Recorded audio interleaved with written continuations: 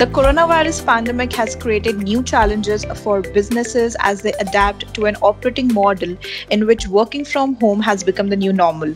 Companies are accelerating their digital transformation, but one of the major concerns that is also rising along with digital transformation is cybersecurity. Hello, everyone. Welcome back to one more podcast. This is Priya Dialani, your host for today. Now, today, let's talk about a critical growing aspect in the field of technology. Well, we all know that 2020 broke all records when it came to data loss in breaches and sheer numbers of cyber attacks on companies, government, and even individuals. In addition, the sophistication of threats increased from the application of emerging technologies such as machine learning, artificial intelligence, and now even 5G, and especially from greater tactical cooperation from hacker groups and state actors. The recent SolarWinds attack, among others, highlighted both the threat and sophistication of these realities. Now, after hearing all this, how do you see a world in the future? A world full of cybersecurities or a world where technology will create a soundproof living? So today with us, we have Mr. Glen, CEO and founder of NVISNX, a leading SaaS cybersecurity company, who will share views on the current landscape of cybersecurity and how this company is making a difference. Hi, Glen. How are you doing? Hey, Priya. I'm doing well, and thank you for the invite. It's our pleasure to have you on a podcast today. So let's start with telling our listeners what exactly NVISNX is, what are the services it offers, and any specialization the company is into. Yeah, perfect. NVISNX is a first-to-market information governance, risk, and compliance platform. It's providing businesses, both on the business side and the IT side, to start to be able to make data-driven views of what critical data needs greater protections, what we call their jewels, as well as taking a full spectrum view of all their data assets, of what data, which may have been useful to the company at one point in time, but over time has diminished in value, and there's no legal, business, or regulatory reason to retain that data. And this is what we call the junk. And so our platform is allowing companies to go through an evolution, a transformation of how to better look at their data, treat it as an asset, in which some assets can be a liability, and then correlate that information with its cyber controls wherever that data sits, and then also look at the user behaviors to see how users are using that data, how are they sharing it, where else are they storing copies of it, and how are they retaining it sometimes beyond its useful life. That's quite impressive, Glenn. Thank you for giving such a comprehensive introduction about the company. Now, when we're talking about cybersecurity, I believe gone are the days of simple firewalls and antivirus software being your sole security measure. Now, business leaders can no longer leave information security to cybersecurity professionals. So, cyber threats can come from any level of your organization, as a matter of fact. Now, having said that, with what mission the company was set up, can you tell us more about your company or, in fact, your journey since the inception of the company? Perfect. Yeah. So my journey, even before starting the company, I'm a retired Navy commander that focused on information warfare, working with some of the biggest and some of the most critical data systems in the world. Was also the first chief privacy officer for LA County. And then more recently, I was a partner at Ernst & Young, leading cybersecurity and privacy for the high-tech sector, although I worked across every sector, and then helping them build out their new information governance program. When I'm working with some of the biggest Fortune 5 companies in the world that know that they have critical data, more specifically, companies that create very valuable intellectual property, what we call IP. It's amazing to me that the companies that create this data, the engineers that create this data, they don't view their company assets at the same level that the cyber controls need to view the data. And often when I did what we call cybersecurity or privacy program assessments, without fail, the one factor that every company would struggle with was, where is your critical data and what does it look like and who has access? And this really has come about due to the fact that those digital assets are typically created or collected by the business that helps generate value and revenue. However, since in the inception of IT, the business has often delegated accountability for managing and protecting those assets to either IT or to the cyber teams. But the IT and cyber teams, while they help with building secure applications and provide storage and help enable access to the data, it's not their data. And there is a huge chasm of what they know about critical business data versus what the business knows. And so that's why I believe that the vast majority of breaches has happened in the past, and it will continue to happen going forward, because most of the data protection controls out there, they actually do work, but it's garbage in, garbage out. And what we're doing is helping to fill that critical gap of identifying what critical data looks like, creating analytical models that are preserved and can be redeployed to the intelligence of existing cyber controls to effectively prevent the next breach. Quite impressive, Glenn. Thank you for giving your background and your role and your journey since the inception of the company. And it's quite impressive to know that you have worked in the Navy as well. But I will come to that later on in the podcast. So you have correctly pointed out that cybersecurity's importance is on the rise, and fundamentally our society is more technologically reliant than ever before, and there is no sign that this trend will slow. So data leaks that could result in identity theft and now publicly posted on social media accounts are also rising. And sensitive information like social security numbers, credit card information, bank account details are now stored in cloud storage services like Dropbox or probably Google Drive. So can you tell us what has been your proactive role in the company and what are your contribution towards the company as well as the industry? Perfect. So we provide our customers a chance to transform from being reactive firefighters, i.e. always responding to the breach and incident response, which is what they've become very familiar with. And some are very good at it. But by the time that they're responding, the house already burned down. And so they're minimizing the ongoing damage, but the damage has still occurred. And what we're trying to help our customers do is transform from being reactive to proactive. If they really understand where their assets are in digital format, whether it's in Box or it's in OneDrive, or if it's on a laptop or even some other third-party application, if they know where it's at, if they know what are the data attributes that makes this data set more critical than others, it's very logical to build the models to then put the proper controls in place with the proper intelligence to monitor and protect. Okay, sounds interesting, Glenn. Moving ahead, when you're talking about cybersecurity, the restrictions imposed by governments in response to the coronavirus pandemic have encouraged employees to work from home and even stay at home. So, as a consequence, technology has become even more important in both our working as well as our personal lives. Now, despite this rise of technology need, it is noticeable that many organizations still do not provide a cyber safe remote working environment. So, where businesses meetings have traditionally been held in person, now they're mostly taking place virtually and remotely and with use of different technologies and that are backed with artificial intelligence or even machine learning.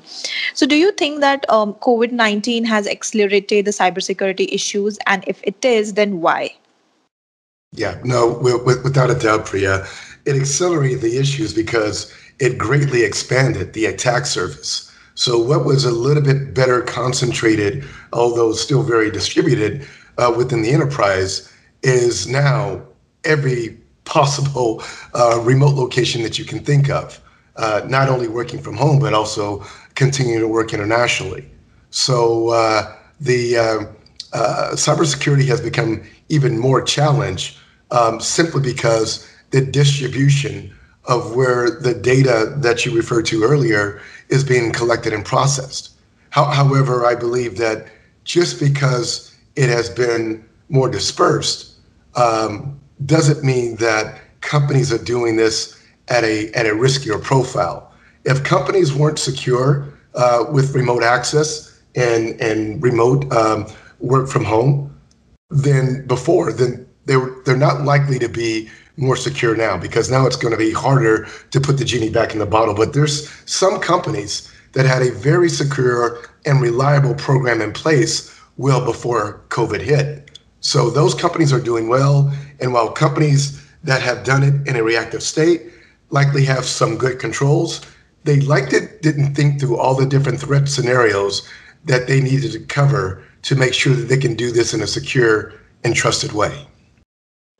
Definitely. I think couldn't agree more with this. Like, yes, even I believe that COVID-19 has accelerated cybersecurity issues, and the need of having a strong proof with government legal entities taking a step into this and creating a place where we are living in a soundproof world with technology is quite essential.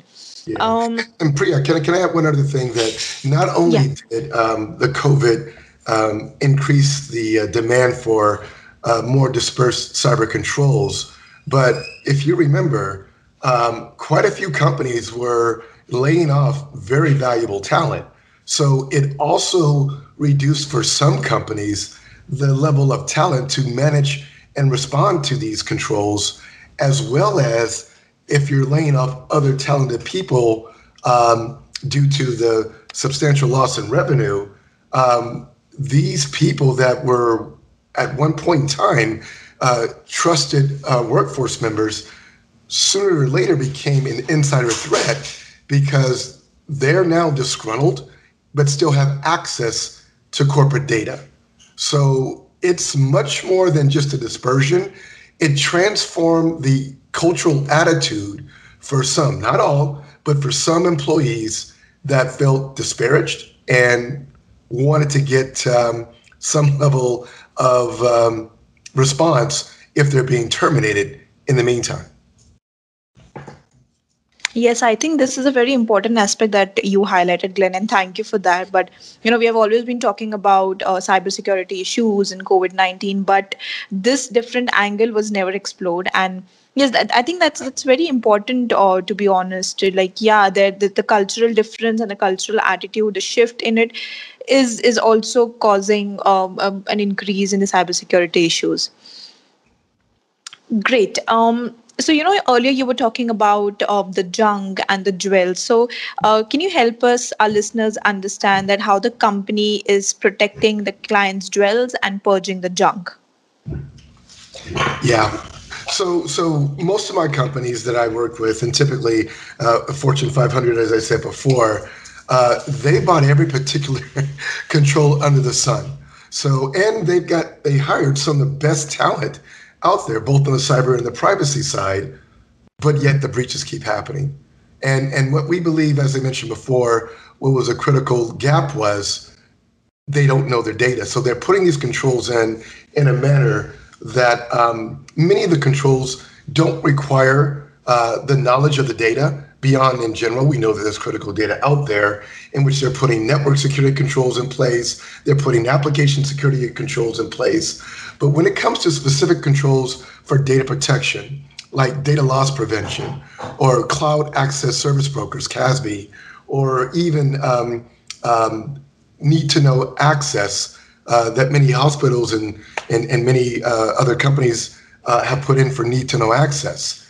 If you don't know what critical data looks like, those controls do not work. And that's what we've been laser focused on, those three controls primarily, but not exclusively. You get those three controls to work, you will transform the effectiveness of those controls and reduce the risk of the next cyber breach. But then on the flip side is this data, even critical data, is often commingled with low value data that is sometimes useless. And if you don't know where it's at, then it's going to get you in trouble. But if you also start to reduce the amount of useless data that you retain, because companies are typically data hoarders and they don't delete everything. Typically they hear from legal that keep everything forever just in case. So with our other focus is that as we identify junk data and then help them remove it, it reduces their attack surface. It makes them more operationally efficient. It reduces their compliance scope. And here's the kicker, it will save them millions in enterprise storage cost, in which something that most companies can't even imagine of improving their cyber profile while also getting a massive ROI associated with it. That's quite a comprehensive solution, I would say, where I guess it's all benefits that the enterprises are receiving in terms of cybersecurity. So hoping that the company is growing in future, and my best wishes for you and the company as well. Well, thank you very much, Priya, for your time, and I wish you well. Thank you. So now, moving ahead, when you're talking about cybersecurity, let's not forget that cyber criminals are also becoming more sophisticated, changing what they target, how they affect organizations, and their methods of attack for different security systems. Now, if I want to mention, so according to the 9th annual cost of cybercrime study from Accenture and from the Ponemon Institute, the average cost of cybercrime for an organization has increased from $1.4 million over the last year to $13 million. And the average number of data breaches rose by 11% to 145%. Now, clearly, information risk management has never been more important. Now, when you're talking about this, with what intention the company was set up, or what makes NVISNX innovative, and are there any key partnerships and involvement done to drive the innovation? Yeah, so really, I think a good portion of our innovative perspectives have come through our team's extensive operational background and consulting background, as well as truly having an entrepreneurial spirit. I think if you take away any one of those three aspects, you could still be innovative, but may not be very compelling or really addressing a market need. So as I mentioned before, just seeing these issues compound year over year, and every new cyber control comes out, but as you mentioned, the breaches are getting even more numerous. So whatever we've been doing in the past, it may have reduced some of the risk, but clearly not all the risk, and it will likely to get worse. And it's getting worse because the velocity and volume of data that is being created, collected, and processed is growing much faster year over year. So Gartner and IDC has done a few reports mentioning that companies are experiencing exponential growth of their data. So if the new growth is growing exponentially and you never address the legacy data, clearly the data is out of control. And so until you can start to figure out how to get that data back under control, this is going to be a very elusive problem to get it under control. But when you look at the innovation that we did on building the company, it was really guided by the close and trusted relationships that we have with our customers. So we heard their problems and understanding their specific operational challenges of why this was so hard. And then we logically built and then rebuilt, because we didn't get it right the first time out of the gate, of how to make it easier for the data owners to be their own data analyst. So many companies have built a lot of data analytical tools, but then they require a data scientist to run them. And the data scientist needs to go back and talk to the data owners, which is ineffective and not really sustainable and very costly. or they build tools that are only run by the back end, i.e. IT or compliance. But once again, it's not their data. So sooner or later, they're going to come to some limitation of how do we do this in a more reliable and sustainable way.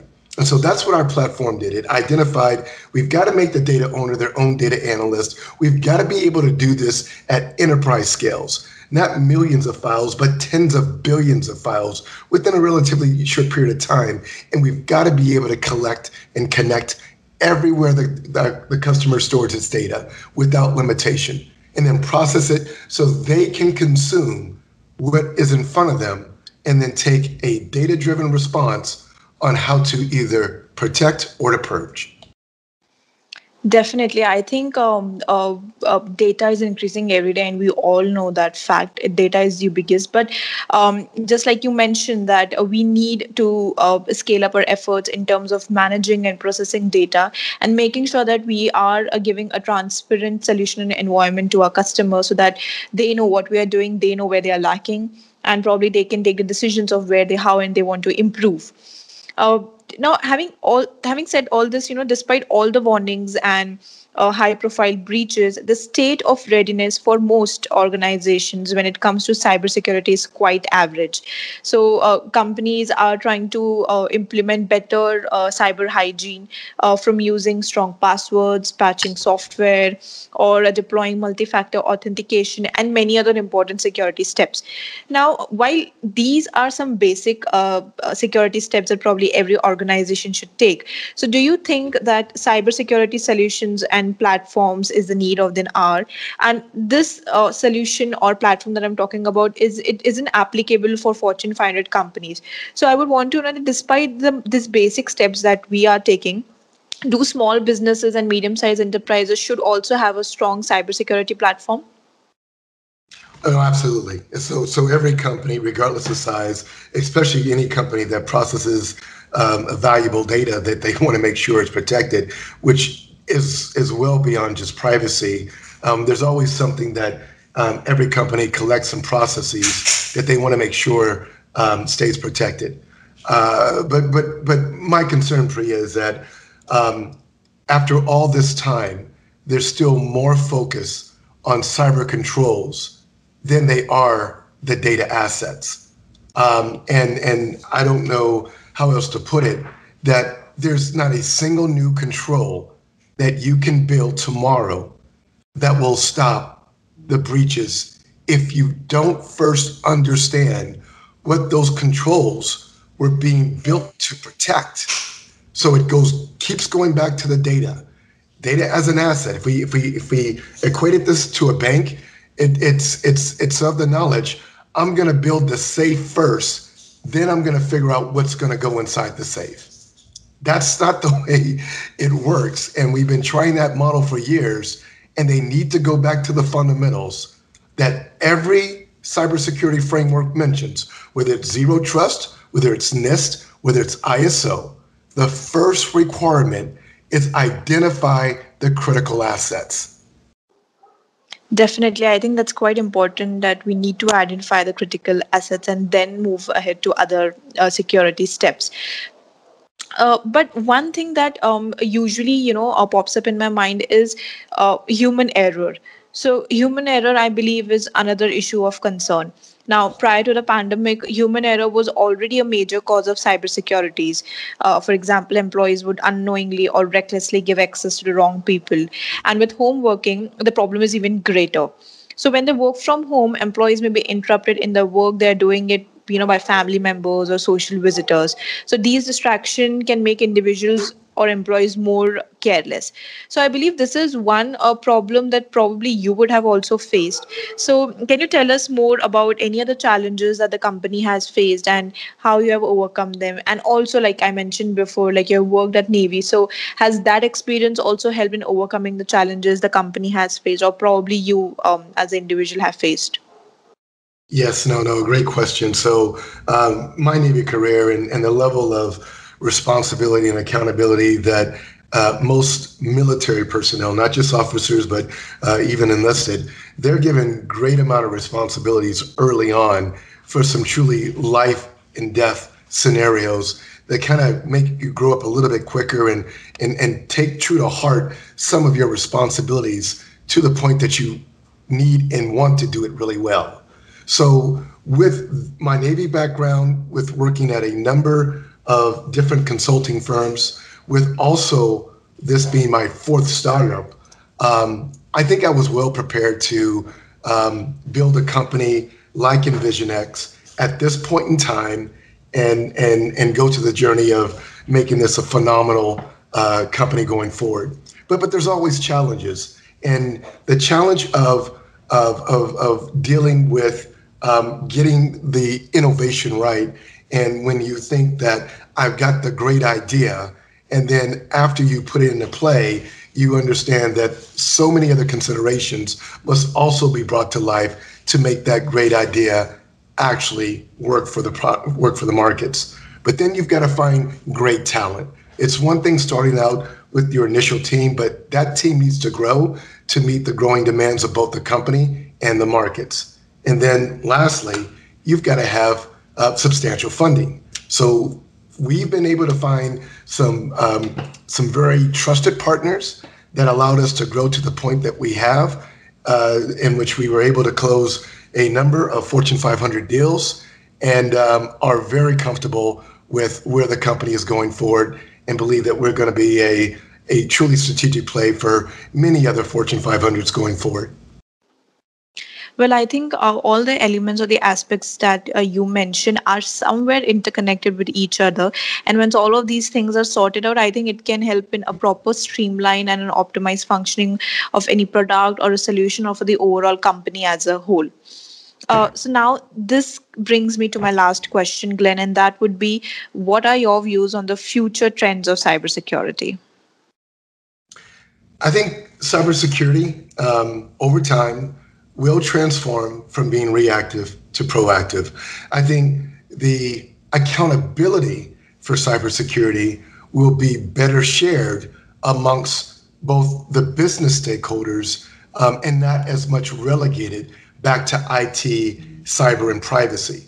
And I think in many ways, cybersecurity will eventually become a competitive edge for some companies because those that do it well will understand that it can enter new markets quickly and securely while others still struggle to keep what they have. Couldn't agree more. Yes, I think every company should be more proactive today rather than reactive and ensure that proper policies and solutions are in place that can help them protect their organization as well as their employees. Well, I believe that this pandemic has taught us that preparation is key to successfully limiting the risks related to cyber attacks. The ability to quickly react to unforeseen events helps reduce the impact of a cyber attack.